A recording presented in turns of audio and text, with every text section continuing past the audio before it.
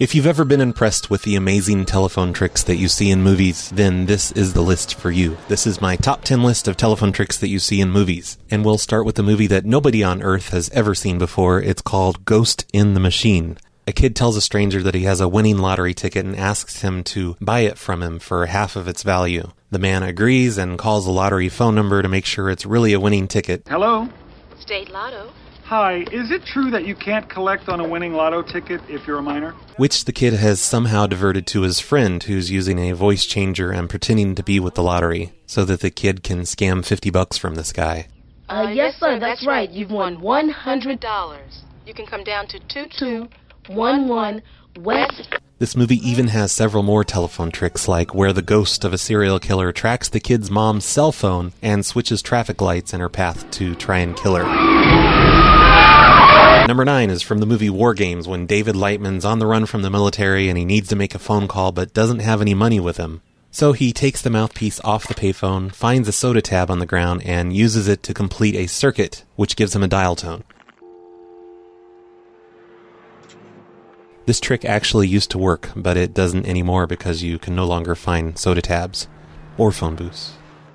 Number 8 is from Mean Girls, where Regina isn't happy about seeing Jason with Taylor Waddell. Can you believe it? And he's with Taylor Waddell. I heard they're going out. So she calls up Taylor's mother to impersonate Planned Parenthood. The only reason I'm calling this a telephone trick is because Regina is cool enough to know that caller ID won't be passed along if she connects through information. Waddell on South Boulevard? Caller ID. Not when you connect from information. Hello? Hello, may I please speak to Taylor Waddell? She's not home yet. Who's calling? Oh, this is Susan from Planned Parenthood. I have her test results. If you could have her give me a call as soon as she can. It's urgent. Thank you. She's not going out with anyone. Okay, that was so fetch. Stop trying to make fetch happen, Gretchen, because it's not going to happen. In the movie The Core, the government hires a hyperactive computer genius because they need him to hack the planet. You want me to hack the planet? For no reason at all, he grabs a guy's cell phone, folds a gum wrapper into a magical hacker-like shape, and uses it to whistle into the cell phone, which, of course, gives the cell phone free long-distance forever. You've got free long-distance on that phone. Forever. Speaking of hacking the planet, number 6 is from the movie Hackers. Phantom Freak needs to make a call from a payphone that for some reason is sitting on his table. When the automated voice asks him for $5, he plays a recording of random touch tones, and his call magically goes through. Please deposit $5 for the first minute. Thank you. No, thank you. And then for some reason he immediately hangs up the phone, which makes about as much sense as the rest of that movie. Since this list hasn't had nearly enough free phone calls from payphones in it, number 5 will be the scene from Terminator 2, where John Connor asks the Terminator for a quarter and the Terminator responds appropriately. You got a quarter? Obviously, this movie stole this trick from Police Academy 3, where Sergeant Tackleberry helps a little old lady retrieve her quarter from a payphone by shooting it with a gun. I told her we'll send her a refund.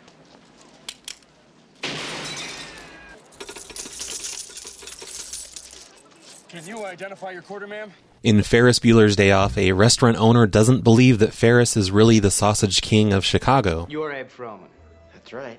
I'm Abe Froman. The Sausage King of Chicago. So Ferris picks up the restaurant phones and pretends to call the police, but he's actually calling the restaurant's other phone line. When the restaurant guy finds another phone and picks up the line, it's Ferris's girlfriend wanting to speak with the Sausage King. May I speak to Abe Froman? And helping to confirm Ferris's fake identity. Could you describe him for me, please? Leather jacket, white t-shirt, sweater vest. After this call, the restaurant guy gets sneaky and picks up the Sausage King's extension to eavesdrop, only to hear him speaking with the Chicago Police Department, which is actually Ferris's friend Cameron. Mr. Froman, this is Sergeant Peterson, Chicago Police. Luckily, all adults in John Hughes movies are really, really stupid, so the plan works perfectly. Thank you. Don't mention it. Number 3, in the movie Electric Dreams, a computer has come to life and fallen in love with its owner's girlfriend, and spends half of the movie harassing Miles Harding by screwing with his credit cards, locking him in his house, calling the police on him, and other bizarre stunts of harassment. In the end, the computer gets depressed and decides to kill himself by using the telephone to send 40,000 volts around the world until it reaches him. I'm really not capable of self-destruct. What did you do? I called long distance. I sent 40,000 volts around the world. Should be in Tokyo by now. On my phone? Don't be upset. I dialed toll-free. When the phone rings, the suicide plan works flawlessly. You little...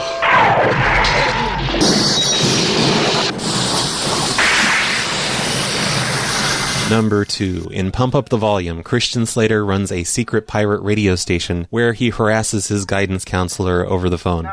My listeners are curious about your participation in the decision to expel Cheryl Biggs. Who is this? How did you get this number? When the guidance counselor finally has the phone call traced and we think the police are coming to arrest him, it's all over, son. This phone call has been traced. We find out that the pirate radio guy has been using the phone line of his neighbors by hiding a cordless phone base in their shed. There's a phone line coming into the shed here. There's the transmitter, which means the receiver could be in any house within 1,000 yards of here. And finally, my pick for the best telephone trick in a movie comes from Short Circuit 2, when the characters Ben and Fred are trapped in a meat cooler which has a phone line in it for some reason. So Ben uses his Radio Shack calculator and some juicy fruit gum to make a bunch of phone calls to his girlfriend's answering machine. But since he can't talk, he plays songs to her using the calculator's touch tones, because all calculators have touch tones, right? Yeah. So of course the girlfriend hears the message and immediately knows that Ben is in trouble and that the songs are clues. So her and a cab driver work together to track him down. Well, we have come to Broadway. Is it a left or a right that I would hang? Dum dum dum dum dum dum dum dum dum dum. You can always go downtown. Downtown, take a left. And of course it works. 16 candles. Honey, Romeo and the Crest. 16th Street. That's it, 16th Street. So I made this list not just to show you guys a bunch of old, cool movies, but also so you can tell me which movies I should have put in here. So I want you to leave a comment and tell me which movies have bizarre scenes featuring telephone tricks that I forgot to put on this list. Because I definitely haven't seen enough weird telephone movies and I need to see more of them. Many, many more of them. We found your keys. If you want them, better come and get them.